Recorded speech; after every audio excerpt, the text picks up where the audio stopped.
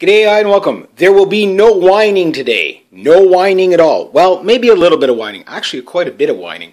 All right, so here's my subjects here. I've arranged them a few different ways. I'm kind of relearning how to do manual again, and this was, I thought, a great little challenge. Number one, I'm indoors, but I got some washout light from the sun coming in there. So I've got a combination of a really bright light coming this way and a dark kind of wall this way and low light. So the camera is kind of having a, it's got its work cut out for it because it has to deal in low light with a washout. So getting the aperture right, getting the depth of field right, getting all that right is kind of one of those things where it's you're going to play around and see. For example, I started off at I think this lens I'm at 70 millimeter right now. This is my 18 to 70 mil Nikkor lens. It's a DX lens with the ED glass, and it's an AF autofocus with the stabilization.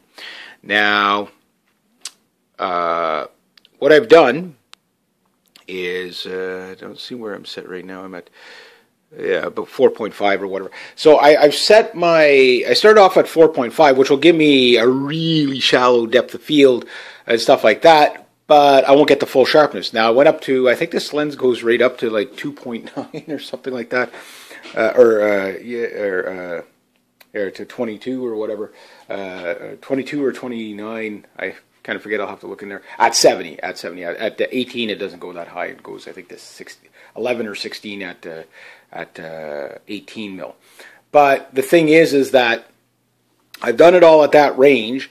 To get the depth of field at the higher aperture setting, but then I have to slow down my shutter too much, which over brightens my photo. So I've also pulled up the flash and tried some of that so I could, quicken the shutter and see if I could get away with that without too much washout. But what I do got here is an interesting composition because maybe it's picking up on this camera what I'm getting. I got some ambers, I got some browns, I got some yellow, I got some dark, whatever. But when you put the flash to it, it boosts the colors.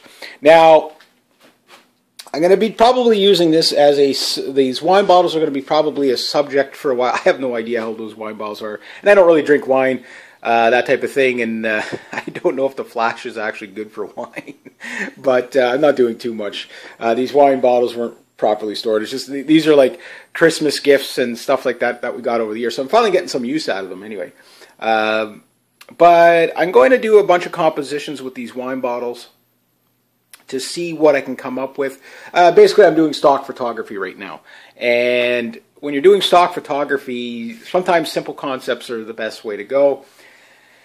You got to work with what you got. Obviously, I don't have any other lights here, whatever. But I could, for example, get a bright light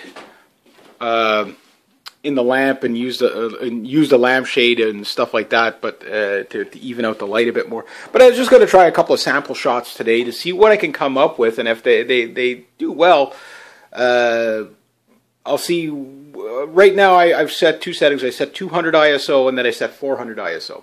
So just to kind of, I don't want to go much higher than 400. Usually, rule of thumb is you shoot 200 outside and you shoot 400 inside. If you have to go higher than 400, you tend to get too much noise in the photo. And especially if your shutter speed is a little bit lower. I was using the cable, but I find that the cable's a little bit, I don't like to use it unless I necessarily have to. But they are a handy little thing to have. Obviously on the tripod, not the most stable platform, but these are the test shots today, so I'll see how they come out. I'll go over. I'm on the biggest setting, so I've took about 30 shots or whatever in different settings or whatever. So I'll go over them and I'll see which one I like the most, and then tomorrow I'll work in that range. Let's say it works best. The happy medium is 8 aperture at 200 ISO with 1.3 seconds on the shutter or something like that. Maybe that'll be what it is, and I'll say, oh, hey, that came out nice and sharp. Then tomorrow what I'll do is I can, change it around a bit. It's a little bit strange to get back into it and remember all your settings and stuff like that. So it's a good idea to set something up like this that you can basically you do a test run and see how you're doing. And if the shot comes out good, use the shot. But if not, it's like, okay, well, I think I can do better. But subjects like this are great because, number one, you don't have to pay them. Number two, they stay stationary. Number three, if you get thirsty, well, but then you won't have any subjects anymore. But anyway, you get the idea. So this is where I'm starting. It's a lot of colors, really. It doesn't look like much color, but there's a lot of color there. And with lots of colors, if you can get the sharpness just right, you might be able to do something. Now, the big one is watch out for logos. One bottle I may have to take out because it's not really logos on there, but it does have on there, so I might have to remove that bottle.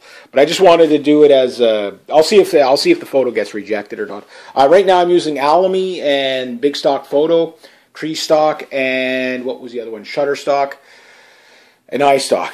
But I haven't uploaded anything. Creestock won't take anything from this camera because it's only 6.1 megapixels, and neither will Shutterstock. But Big Stock Photo, which is owned by Shutterstock, will take it. And I think you have to go through Getty's images to upload to Shutterstock, that type of thing. So I'm slowly getting back into it as I get more on the go on it. Haven't made a cent in the past month with it that I got into it. But it's kind of one of those things, you take a whole bunch of photos now and then all of a sudden things start to sell. But simple concepts are the best, and I thought the wine bottles were a nice simple concept. It's probably been done to death, that type of thing, but it depends. There's always a new arraignment that might catch the eye and sell the photo. So that's what I'm doing today. My battery's getting low, so I'm going to have to do that. This would be a perfect opportunity for a fixed lens. This is an 18 to 70 millimeter lens. If I had a solid 50 millimeter standard lens, this would be the perfect opportunity. I'd probably even get a little bit closer, whatever. I am going to probably try this at a bunch of different focal lengths. The nice thing at 70 is that that's really portrait area. Like 50 to 105 is kind of portrait, right? So you can get really nice detail on the bottles, even though there's not a lot of details, but you can get the shine off of it. You can get, the colors really to pop out and stuff like that. The other thing is I'd love to do this in pitch black dark, but I don't have the light to do it, and painting with light with a camera can be very cool. I've seen some other people do it, and it's like, wow, hey, I never tried that one before. I'm going to try that. And when I do that, I'll show you. But I'll show you the sample shots from this photo shoot, just to show you what I got playing around. Some of it's not going to be so good. Some of it might be really good. It's kind of one of those feel it out by trying different aperture settings.